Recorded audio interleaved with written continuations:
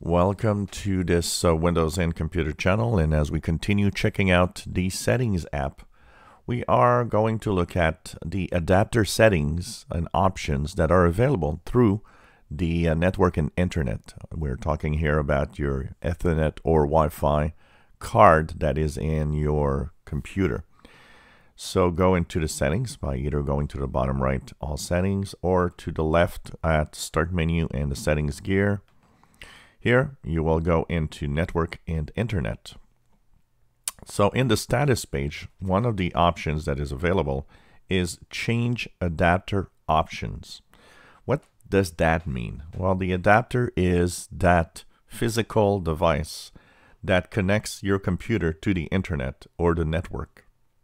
It could be a Wi-Fi device, it could be an Ethernet device, but it is what makes that link between your computer and the internet or the network.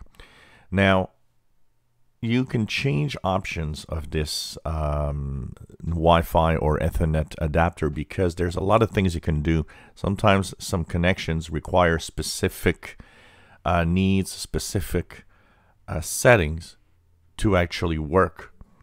And when that actually happens, is that you have to go and change or know where to change some of these settings. So some of them are done here. There's also the status of your connectivity that is also visible here. Once you click, well, what you have is all your devices that exist in your computer.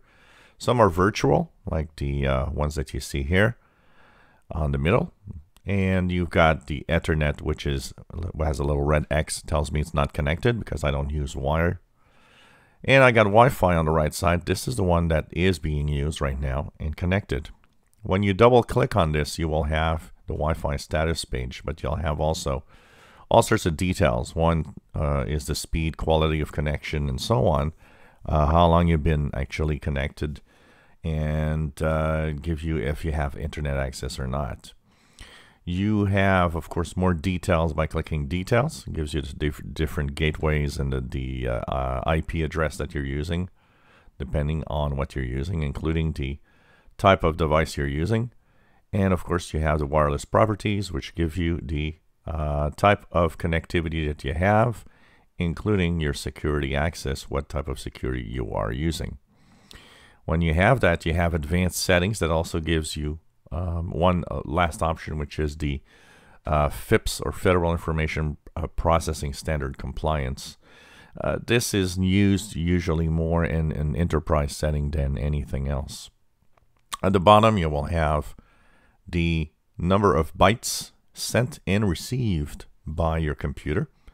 And of course, you also have the different properties of the adapter itself that you can actually add. So there are protocols, there are features that can be removed or added to your networking device depending on what you have and what you do.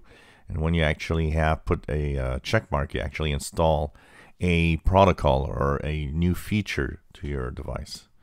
Then you've got sharing on the right side, and you can actually allow the other networks to share this connection.